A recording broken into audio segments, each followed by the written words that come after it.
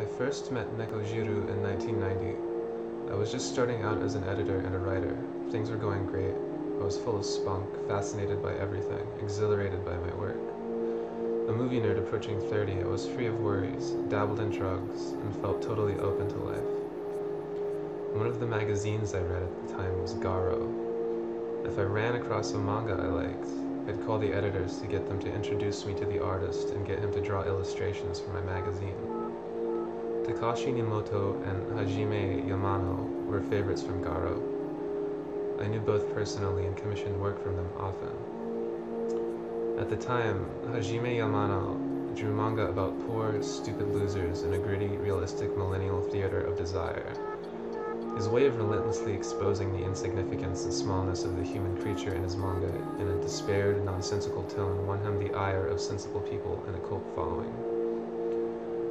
Self-styled Renaissance man and misfit, reading a manga artist like Yamano was for me a healing activity. Exactly. That's exactly how it is. A common refrain when I read Yamano's manga. Years after his manga had stopped appearing in Garo in the 90s, one day Garo published a piece called Yamano in Nekojiru Manga. It was Nekojiru's debut. The title, Nekojiru Udon. A father cat barges into an udon shop holding a kitten in his mouth and asks the udon seller to neuter the kitten. The udon seller is taken aback at first, but finally grabs a knife and stabs Kitty. Kitty dies. A customer walks in and places an order. 1 kitty udon. The udon seller perks up. Coming right up. The end. Cute cats doing gruesome things. The characters were drawn with a wobbly, hesitant line that gave it a curiously powerful impact you didn't get from better drawn work. I remember being slightly dazed for a while after reading the manga. Wow, Yamano-san has started up again. Right away I knew I wanted him to draw a crazy manga for my magazine, so I gave him a call. Our meeting took place the next day in a cafe. He had brought his wife, whom he introduced. She was thin, short, boyish, the type of character you'd expect to see in a Moto Hagio manga. Actually, the cat manga was drawn by Chiyomi, Nekojiru's real name, though I'm helping out a lot. It's a joint effort. Nekojiru seemed a bit shy that day, but she left a good impression on me. My wife is usually pretty blunt with most people. She'll say it right to your face that she doesn't like you, so I just hope the meeting goes well. Despite his fears, Nekojiru and I hit it off right away. We got together relatively frequently after that, but I don't remember seeing her wearing a skirt during the whole time I knew her. She probably didn't own one. Plain was the perfect word to describe her. Following her debut, Nekojiru quickly established a strong base of support among a handful of people in the industry. One music writer I knew told me, I interviewed her once, and it was a love at first sight. Nekojiru was like a fragile little animal in need of someone to protect her. But behind this endearingly feminine side lurked a curious darkness. Something strange and dangerous had taken root in the depths of her soul. I was speechless when I realized the chasm of opaque desire that separated us. I want a knife. Nekojiru occasionally mumbled this under her breath. Nekojiru was apparently gripped by a compulsion to arm herself with a weapon. She would stand there in her army jacket with a completely serious look on her face and say, I want a knife. What she wanted really was something to protect her from the world. Once I got to know her, I felt I understood better how she could have come to the point of wanting to arm herself with a weapon. To Nekojiru, the world around her was a dangerous place full of awful and repellent people and things. She couldn't let her guard down for a moment, so she escaped into her own world. When even that wasn't enough, she wanted a knife. There were a few other special things about Nekojiru. She was unrelenting in her criticism of others to the point of selfishness. She could hardly eat anything, no fish, no meat. At restaurants, she would only order soup. Once, when she came to our house, my wife offered her an avocado. Try it, it's good. Nekojiru seemed mystified by the strange fruit. Itadakimasu! Nekojiru took a bite of the avocado. A moment later, pieces of avocado were flying across the room. Nekojiru was perfectly satisfied with food you could suck from a straw. It's not that she was picky about food, she just didn't care about food. In the end, she didn't care about living. And like my wife, she wasn't picky about gender and matters of love. Nekojiru's first love was a young woman. In her later years, she was on good terms with my wife. We dropped by her house often as newlyweds. It wasn't long until they were good friends. We visited each other at home, and we talked on the phone. You could sense that Nekojiru had only accepted my wife because of me. And to my wife, Nekojiru was like a family pet. She was constantly petting Nekojiru. Seeing them glued to one another was prone to give rise to misunderstandings. They were like two young maidens in a film by Renoir, dazzling, beautiful, and erotic, and now both of them are gone.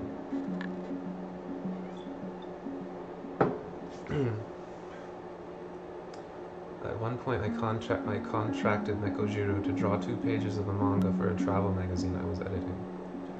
I sensed it was best not to make too many demands, so I left it up to her to decide on the content. My sole request was for something in the vein of her debut, something with cats. I was reassured by the knowledge that Yamano was in fact the co-creator and manager of the cat manga. After all this time, I'm still amazed that she gave you the okay. Usually she never does, Yamano confided later. Why Nekojiru gave me the okay, why she accepted me, I don't know. Usually she rejected anyone who approached her. Excuse me. And accepted only the people she had picked. By some miracle, I was among the elect. Perhaps it was because we were both right hemisphere types. Or perhaps because she sensed a kinship with me due to my childhood traumas. I had some serious traumas regarding my relationship with my parents. It was like Nekojiru's laser vision had bored right through my surface layers and into my soul. That intuition impressed me. I was fortunate enough to bear witness to several other instances of her intuitive prowess as time went on, and came to look on her as something of a shaman. One day I got up close and personal with the shaman in Nekojiru.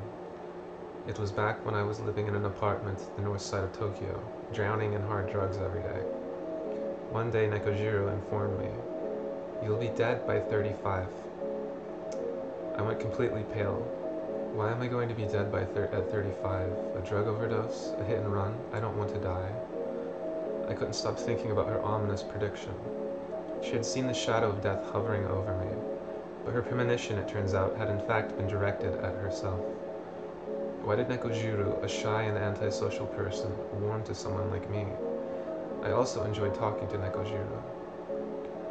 Nekojiru had almost no friends, and she spent most of her time alone. Exceptionally, she was friends with an Israeli stallholder. She couldn't speak a word of English, but they got along well. Nekojiru didn't have any salaryman friends, and she didn't seem to want any. She was strict about acquaintances, and hard to please. For some reason, an Israeli stallholder and a freelance writer were okay. When I asked her what she thought of the mangaka Takeshi Nemoto, she was respectful. He's a senpai who draws interesting manga. Not so much a friend as an elder she respected. Nemoto himself had a good eye for judging people, and had seen her potential since even before her debut. After her debut, as before, Nekojiru was unconcerned by the business side of her work. She had no interest in worldly ambitions like making money and getting famous. But a humble woman she was not. I knew nobody as unpredictable or as selfish as Nekojiru. She knew exactly what she wanted and took it. Garo didn't pay for manuscripts, so anyone who drew for him knew not to expect remuneration.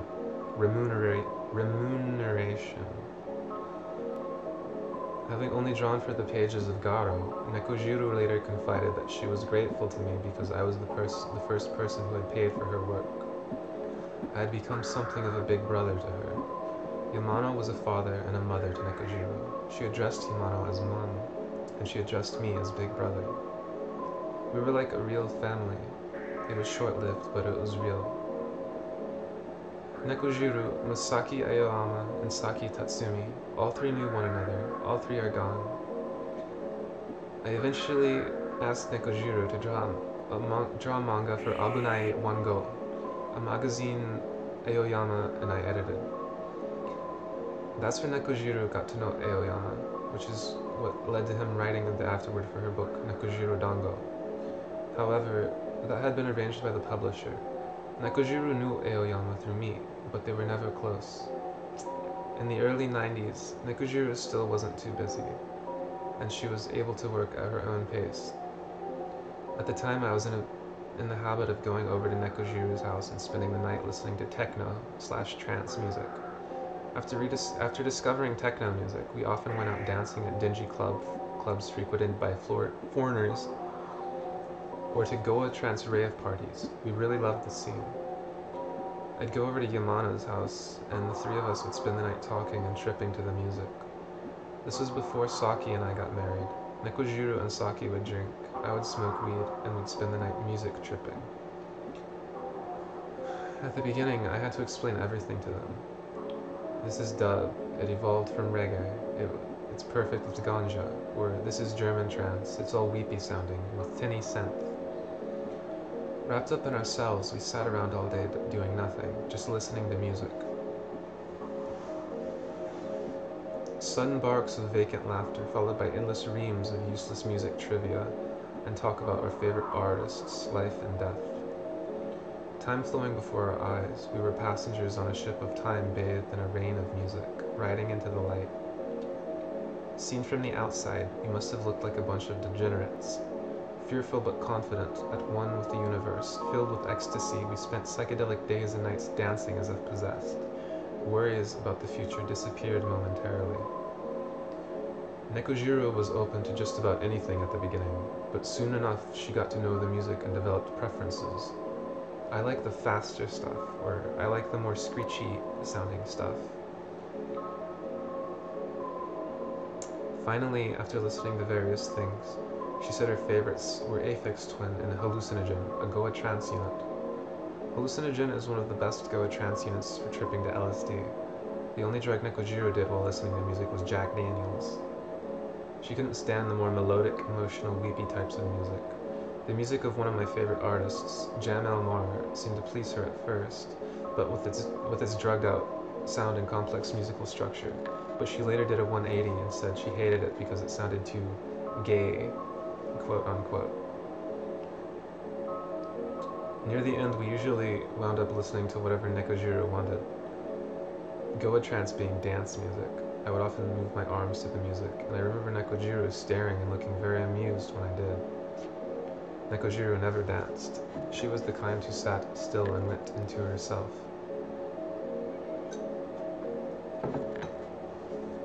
I remember once, when we were listening to the music, Nekojiru was in a particularly good mood and gave me a gift of a religious painting she had bought while on vacation in India. Even though she was fond of the picture, she could be generous that way. We used the painting for the back cover of issue 2 of Abunai Wango. Nekojiru went on vacation to India in 1994. I had said I wanted to go with her, but I wasn't able to get time off, so she went alone with Yamana. In Benares, she saw a holy man called Sadhu who would sit around all day smoking cannabis. Why can't Japan be that laid back? Why can't Japan be that laid back? She asked me. Nekojiru had never done drugs in Japan, but she tried cannabis in India and rather enjoyed its gentle intoxication. Unsurprisingly, the reason Nekojiru got together with Yamana was because of his work on Garo. Nekojiru personally came knocking on his door and forced her way into his life. She had just graduated from beauty college, so she was around 18 or 19. Though practically a shut-in, Nekojiru had made up her mind that she wanted to help Yamana with his manga. The problem was, Nekojiru's drawings looked nothing like Yamana's. Yamana's manga was drawn in precise detail, but Nekojiru could only draw simple figures that looked amateurish, almost childish, but her drawings nevertheless had a mysterious appeal. Yamano had sensed something special about her drawings, so on instinct he collaborated with her on a story, just to see what would happen. That was how Nekojiru's debut came about. From that point on, every once in a while she drew new episodes in the Nekojiru Udon series, and I commissioned one-pages and illustrations from her for my magazine. This was in the early 90s, before she had to worry about deadlines. stories were about Nyata and Nyako beating a dog for no reason, or seeing a homeless bum getting drunk on a bus, running to tell their dad, and the homeless bum puking on dad. I enjoyed them because they were true to Nekojiru's feelings.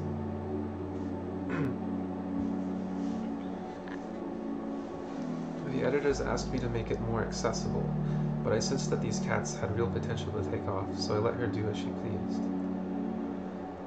Before becoming famous, Nekojiru lived in an irregular lifestyle, staying awake for 30 hours at a time or sleeping all day. It must have wreaked havoc on her circadian rhythm. Nekojiru had a cat. Her way of training her cat was a bit hard to stomach. When he did something he wasn't supposed to do, she lashed him with a whip. She sometimes used an amount of force with her cat that was clearly animal abuse. As a result, the cat didn't listen to Yamano or I, but never failed to follow Nekojiru's instructions. Nekojiru could be surprisingly persistent when she wanted something or someone. Usually nobody interested her, but when someone did, she was unstoppable. I once forced a guy I liked to take my student notebook, Nekojiru told me. Her first target was the lead singer of the funk band EP4, Kaoru Sato. The second was Yamano. Later in her life, she even fell for Aphex Twin. Looks were important to Nekojiru. Richard D. James, aka Aphex Twin, though not handsome perhaps, has a sort of boyish good looks. His music was very personal, beautiful at times, violent at others. His music made you wonder, how much of this is planned out, and how much of it is pure instinct? It was playful and free, not to say random. Nekojiru fell for Aphex Twin through his music. Her feelings had become quite serious by the time the Richard D. James album came out. In accordance with her testament, they were joined forever in Nekojiru's casket. Though Nekojiru could be aggressively go-getter with people she liked, most people interested her no more than food did. Her disinterest was impartial. Pop stars mattered no more to her than did fans of her work. She was unpleasant to everyone equally, pure in selfishness. She liked few things, and expressed her feelings concisely and emphatically. I don't care. I don't like it. Despite a recommendation from Hyde of Larsenenciel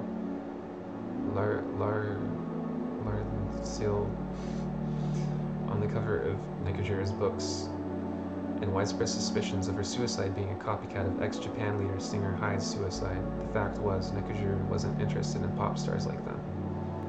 She could be just as much of an idol worshiper as anyone, but her idols weren't the popular kind.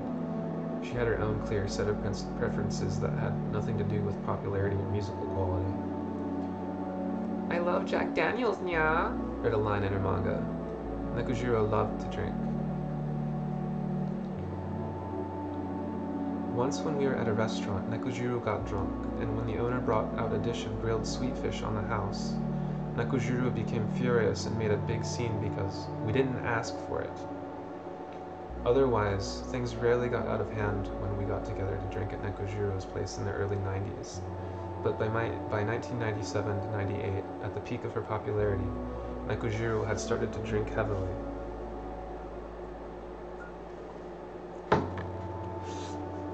Nekojiru had one other defining trait. She couldn't lie. It was physiologically impossible for her. That's why she said it loud and clear, as she didn't like something. Once we were eating with a friend at a sushi bar that we frequented because we often came up with interesting ideas there. As we sat quietly eating, suddenly Nekojiru blurted out, "This roe is disgusting. I bet it's fake." The noisy restaurant went dead silent. The cook stood rooted to the spot in front of us, knife hovering in the air in mid-chop. Taken aback and uncertain what to do, I froze up. Once the initial shock had worn off, the cook was able to respond. "I can assure you it's real."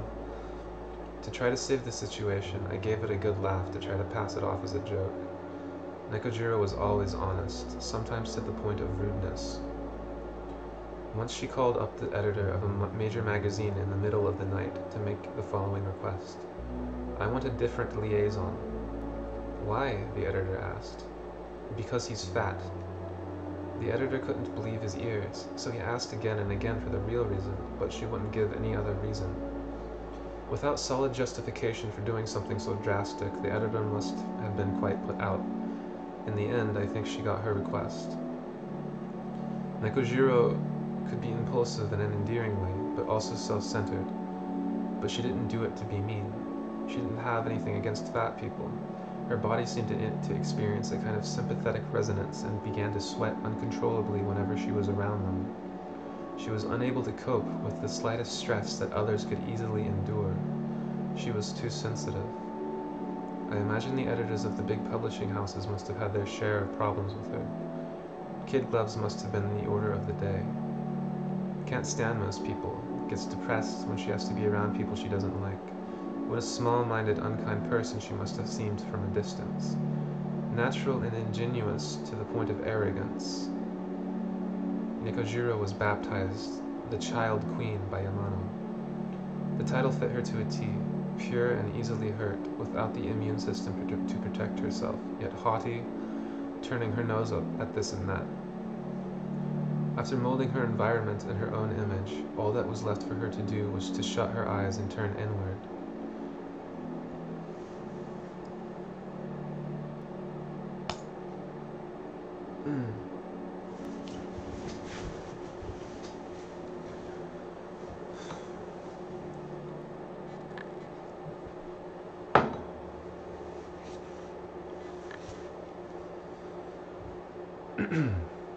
Nekojiru had attempted to commit suicide in the past.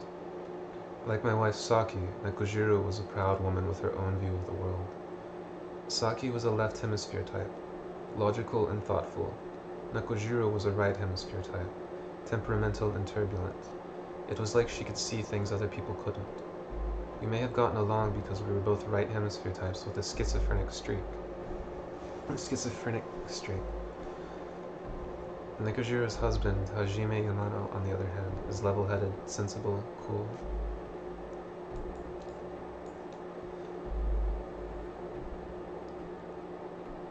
It comes as more of a surprise that someone like Yamano could have created the sort of deranged manga he has. The creator of the more recent version of the manga, Nekojiru E, is in fact none other than Yamano. Nekojiru Y is in fact none other than Yamano.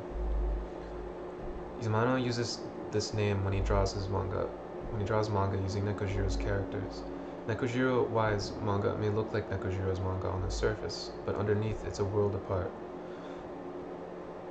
Nekojiru often got depressed and spent her time holed up in a room playing Final Fantasy.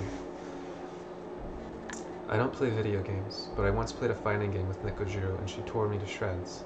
She laughed when she saw me getting irritated because I couldn't figure out the controls. You're getting all mad. What caused Nekojiru to become closed in on herself? I've given the question a lot of thought, and the best answer I can come up with is that it must have happened when she was living with her family. By the time I met her, she was already completely shut off from the outside world. Nekojiru was seeing a psychiatrist. She had been diagnosed as manic depressive. I remember her saying on several occasions, I'm not afraid of death. Near the end of the publishing bubble, between 1992 and 94, sales were still pretty good. I had it easy, putting together books for fun, getting royalties on the sales, and then in turn using the royalties to have more fun. Nekojiru was still free to work at her own pace, so there was a relaxed atmosphere about her work. We got together more often to have fun than we did to discuss work. She never seemed depressed when she was with me, but she may have just been hiding it. Things were going well and everybody was still alive, so it was a relatively happy time for us. Listening to our favorite music, having a bit of fun with drugs every once in a while, chatting about everything and nothing. Time flew by. Around this time, dreams of making it big may even have taken root in Nekojiru. Buoyed on the waves of the publishing bubble, Aoyama had his own small but intensely devoted following, and in a sense was the most successful of us all. But there would come a time when Nekojiru would sell more books than even she could have imagined, and that was the beginning of the end for Nekojiru.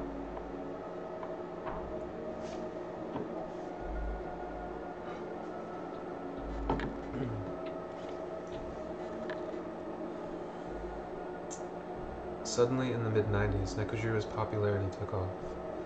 The nation was swept by Nekojiro fever. The epithet Abuna Kawaii was coined to describe the special appeal of her work.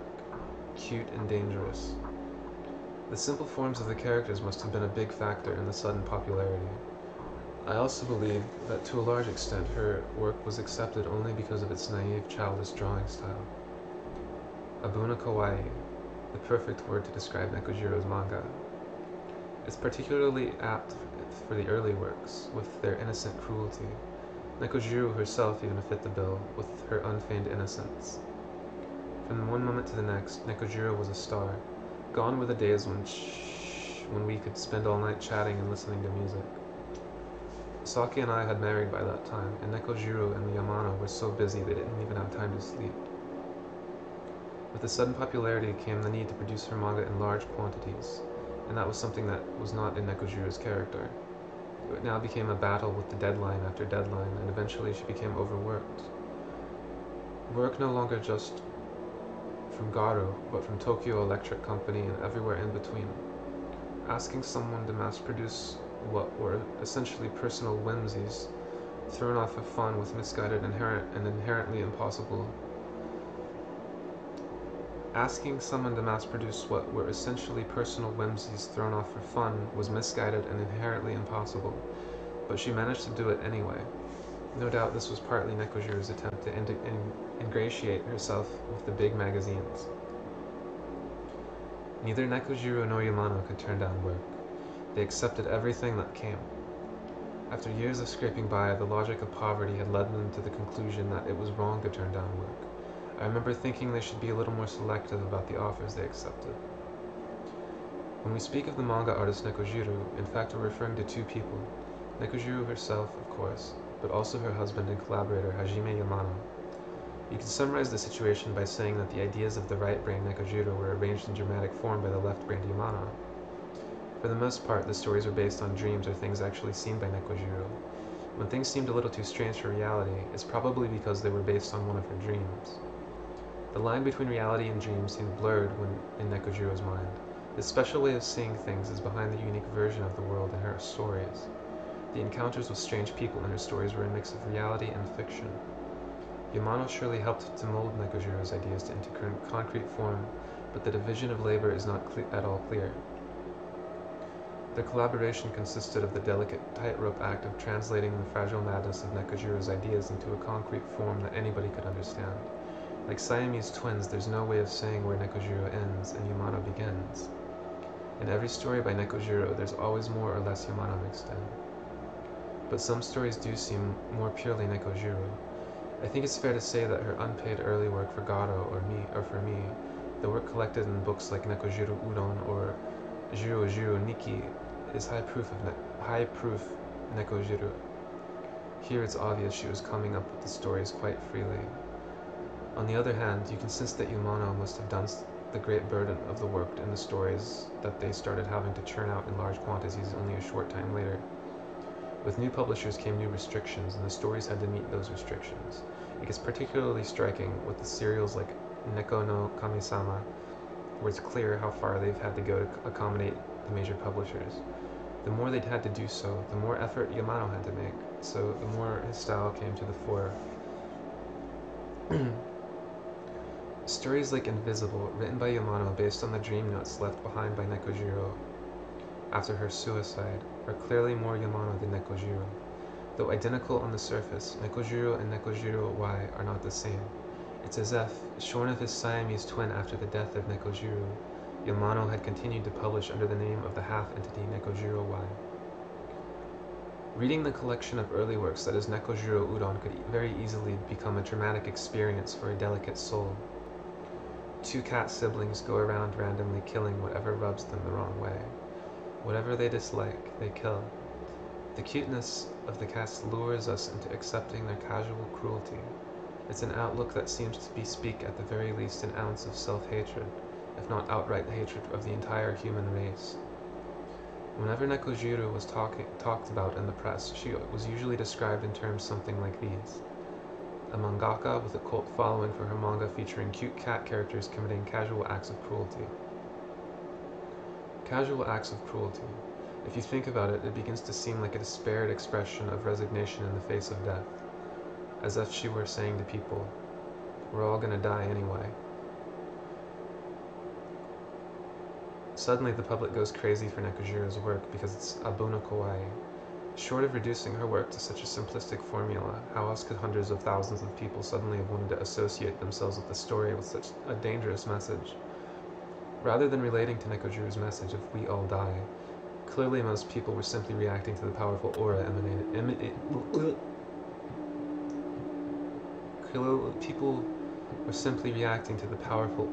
emitted by her simply drawn characters.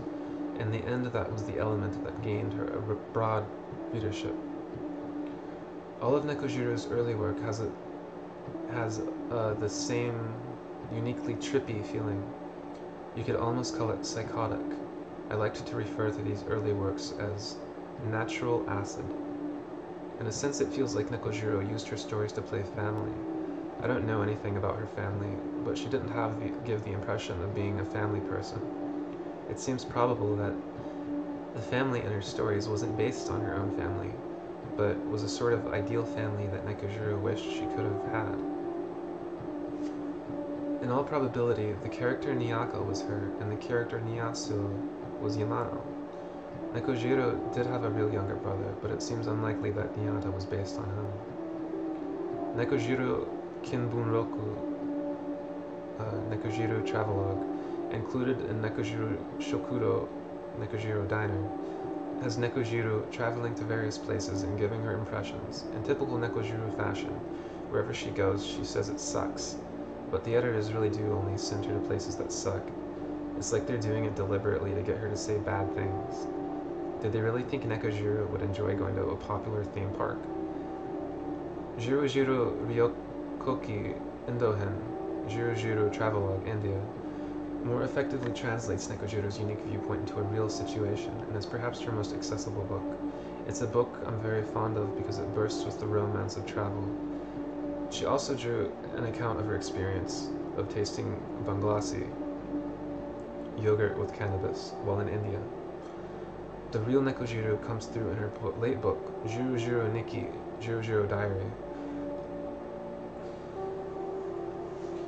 Many of the pages depict things supposedly seen by Nekojiru in her daily life, such as a woman shitting in the middle of the road.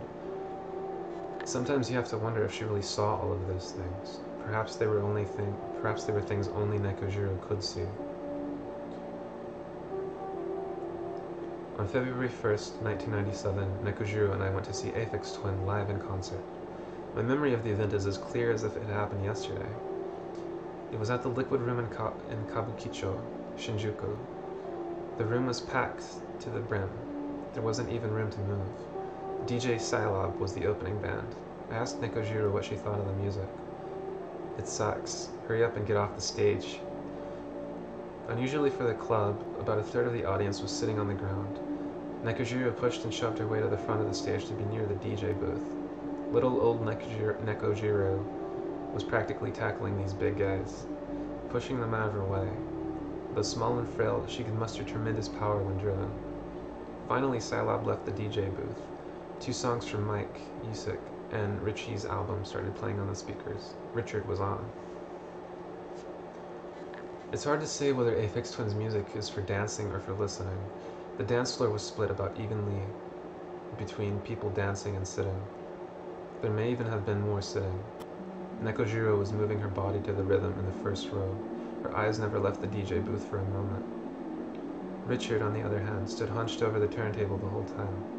His long hair fell down and covered his face during the entire performance. "Fuck the audience," he seemed to be saying. 2 teddy bears were duking it out behind Richard throughout the show, a photo of Richard's face taped over their faces. After about an hour, Richard abruptly left the stage. Nekojiru immediately left her spot and walked over to where Yamano and I were sitting near the back of the room. "I've had enough. Let's go." The party was supposed to go all night, but Nekojiru wasn't interested in the other DJs. "How was Richard?" I asked. I couldn't see his face the whole time, but it was nice. I liked the teddy bears. Nekojiru was always like that, short sentences to the point. She could sound curt if you didn't know her, but she was actually the emotional type. Coming from her, a comment like that meant something like, "Oh my god, it was so fucking amazing, I almost wet myself." In other words, she had fun. During the last few years of her life, Nekojiru's workload had increased to the point that she was really and truly overworked. By this time, it was no longer about drawing for fun, it was about making the deadline no matter what. In books like Jiro Jiro Nikki and Neko Kami-sama, Nekojiro often simply transcribed her stories she'd heard from other people. I deleted a whole book's worth of data from my PC, I laminated Nekojiro once.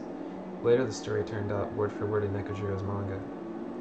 I once set a part-timer to go on a company outing to my place because I was too busy, and as an omiyage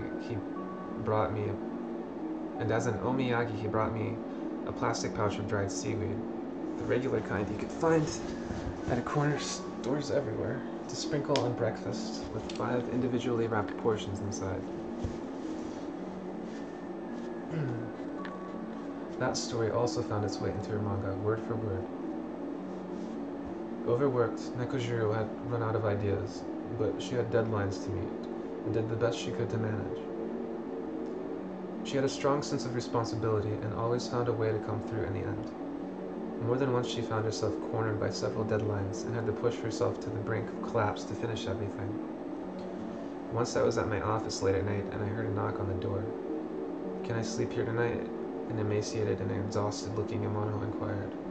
"What happened?" Well, Yamano hesitated. Apparently Nekojiro had attacked him with a box cutter in a fit of rage. I had Yamano lie down on the couch and brought him a glass of water. It was hard to break the awkward silence. The phone rang. I picked it up. It was Nekojiro. I knew he'd be over there. Put Yasuo on the phone. Yasuo was Yamano's real name. I can't. He's sleeping right now. I tried to calm her down, but nothing worked. Put Yasuo on the phone right now. He ran out on me, so go wake him up and put him on the phone. She was furious. Her nerves were completely shot. Things like this happened all the time when the work got overwhelming near deadlines. 2 people working as closely as they did were bound to break under the tension sooner or later. Usually it started with Nekojiru having a fit of rage, or more accurately, physically attacking Yamano. As I looked at Yamano splayed on the couch, visions of Nekojiru training her cat, Nyansuke, danced before my eyes. I refused to let Yamano go home out of fear for his safety. Before long, dawn broke. The sparrows began singing and the newspaper delivery truck passed by outside. Nekojiro must have calmed down by now. Yamano finally went back home to Nekojiro. "Nekojiro needs me," he said as he left. Looking back on it now, the root of all their problems was the poverty that convinced them they had to accept every commission once their books began selling. If they had been in a position to choose their work, Nekojiro might not have died so soon.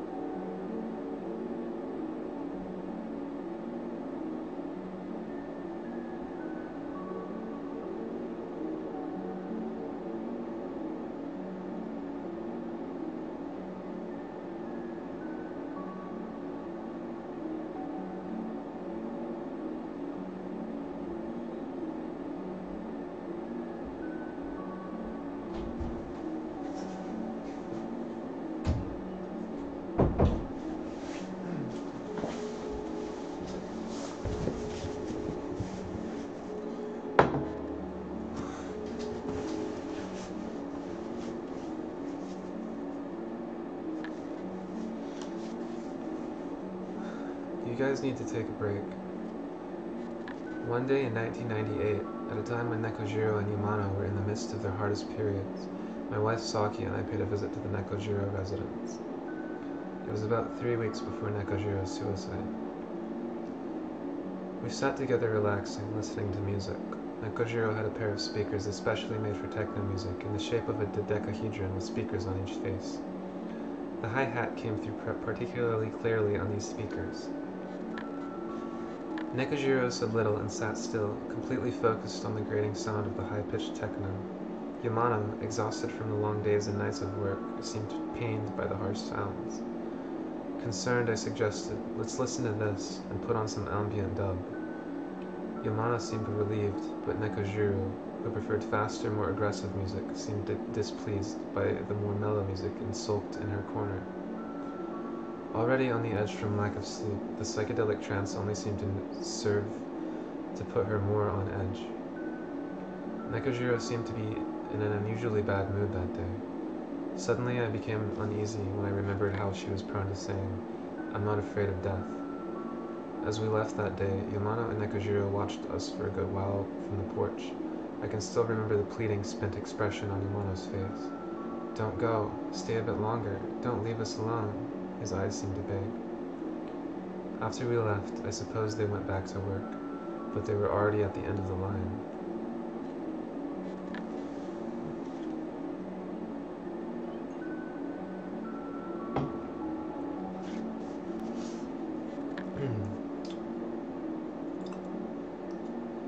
Chiyomi is dead. She committed suicide. You were one of her few friends, so I wanted to tell you right away. I learned of Nekojiru's death by a phone call from Yamano. They discovered her late, and rigor mortis had already set in. I learned of her death only a few hours after she was discovered. When we received the call, my wife and I were in Shinjuku and thinking of going to the IMAX. Yamano's call was a shock. Yamano did his best to remain calm. In the back of our minds, we all had the vague notion that this might happen one day, but we never imagined she would actually go through with it. The movie was put on hold and we ran to Yamano. At that moment, I was more worried about Yamano than about Nekojiru. I couldn't imagine the shock of losing one's wife to death. At the time, I thought the most important thing, more important than mourning Nekojiru's death, was taking care of the person left behind. Nekojiru's expression was calm. There was no trace of suffering on her face, no trace of regrets, of clinging to life. She seemed completely at peace. It made sense to me, but it was also slightly terrifying. A CD and a video of Aphex Twin were placed in her casket. Aphex Twin's ambient works too was played at her funeral. Nekojiru had written to do so in her will.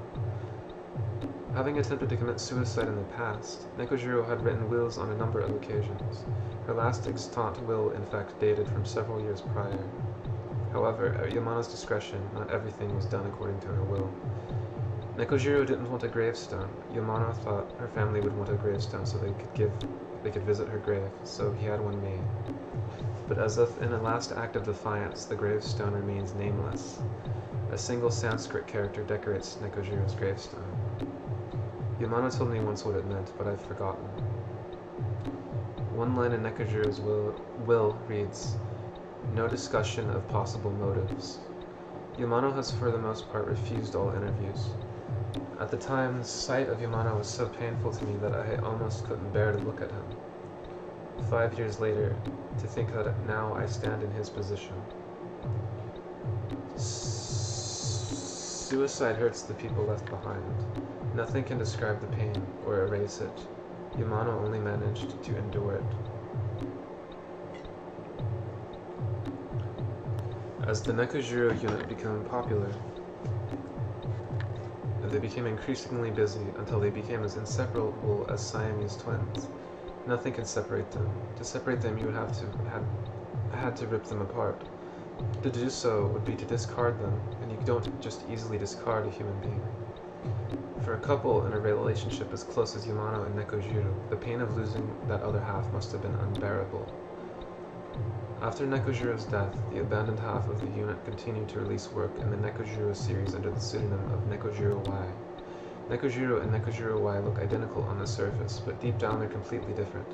Not in the sense that the former was hand-drawn and analog where the latter is digitally drawn, but in philosophy. Nekojiru chose to die, and her work clearly reflects her longing for death. Yamano chose to live. That difference is immense and reflected in their work. Yamano's work is completely lacking in the dangerous trance-like mood of Nekojiru's work. Many readers have discovered the world of Nekojiru through Yamano's work done following the death of his Siamese twin. But those who read Nekojiru from its beginning may feel something is lacking in the new work. The longing for death is completely absent in the new work. It's what I suppose you would call healthy. Yamano has become healthy again. That's why he no longer draws the sort of vicious manga he used to draw. He's grown beyond negativity. When my wife committed suicide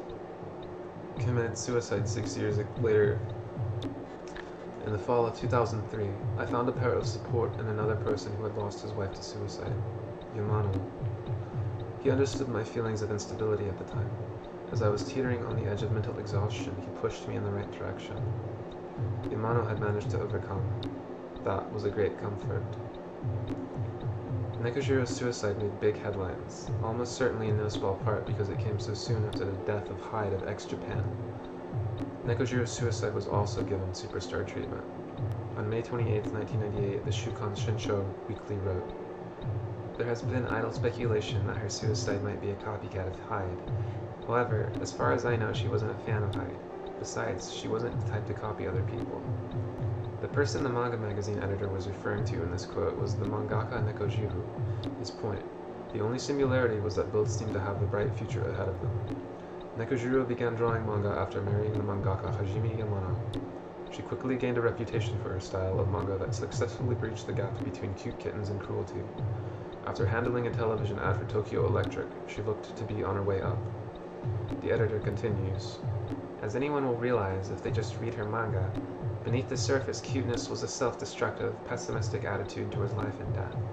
In recent work, she dismissed the earth as bound for annihilation and laughed about how she almost went out of her mind after eating a magic mushroom in Bali. She was clearly teetering on the brink.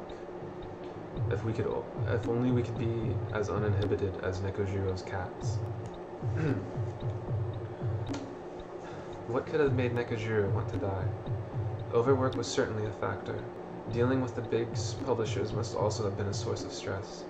Then there's her predisposition for depression. But it's impossible to disregard the obvious signs in her work, the recurring theme of death's inevitability, the obvious disregard for life. Nekojiru was the purest person I knew. My wife called her authentic, pure, authentic, natural acid, psychotic, shamanic, words that spring to mind when I think of Nekojiru. It must have been impossible for someone of her purity and innocence to live in this world. In the eight short years that I knew her, Nekojiru didn't change the slightest bit in terms of appearance or behavior. Most women would grow from childhood into adulthood, but it was like Nekojiru refused to grow. Old. They say sales of Nekojiru character goods exploded after her suicide. Dying made her a hit. Nekojiru probably wouldn't have cared one way or another. In any case, the living can never know what motivated the dead to take their lives. I'm surprised she even made it to the age of 31. If she lived as long as she did, it must have been because of Yamano.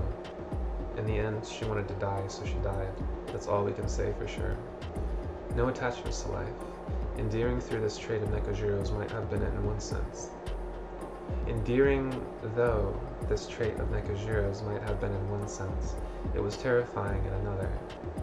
I'm the kind of person who wants to live as long and as enjoyable a life as possible, so I've always been somewhat scared of people who aren't afraid of death.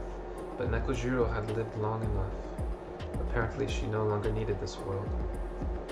She wrung herself dry in a furious fit of work over the span of a few years, and went out in a puff of smoke. It's so elegant, it's almost scary. Perhaps she was trying to tell the world about herself in her books all this time. Kill or die. Given only one choice, the answer is obvious. I'll never forget this memory of Nekojiru. At a rave once, I collapsed due to a combination of exhaustion, in drug overdose. I needed an ambulance. Seeing that I could barely stand, Nekojiru called the ambulance, made sure I got on safely, and waited worriedly for me until I came back from the hospital.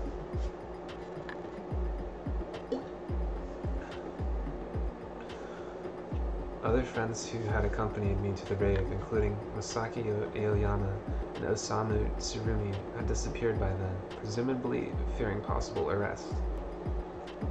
Nekojiru wasn't afraid of dying, but she was afraid of a friend dying. She was selfish but caring. Together we left the rave and joined Yamano at an onsen.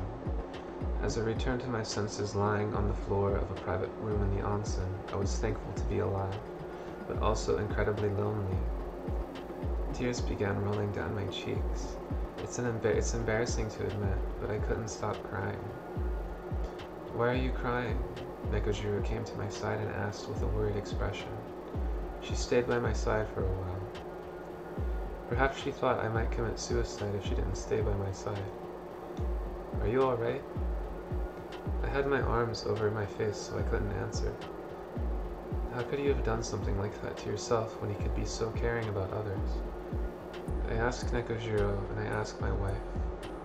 How could you leave behind the people you cared for? Part of me doesn't want to accept the selfishness of their act. Nekojiru suddenly found her books selling. She probably didn't want to, but she had to accept all of the commissions that came her way. She worked hard and probably made a lot of money, but she didn't care about the money. She cared just as little about life. She predicted I would die at 35. Perhaps that's why she liked me, because she sensed in me another soul on the verge of death. But I just act crazy. I don't want to die.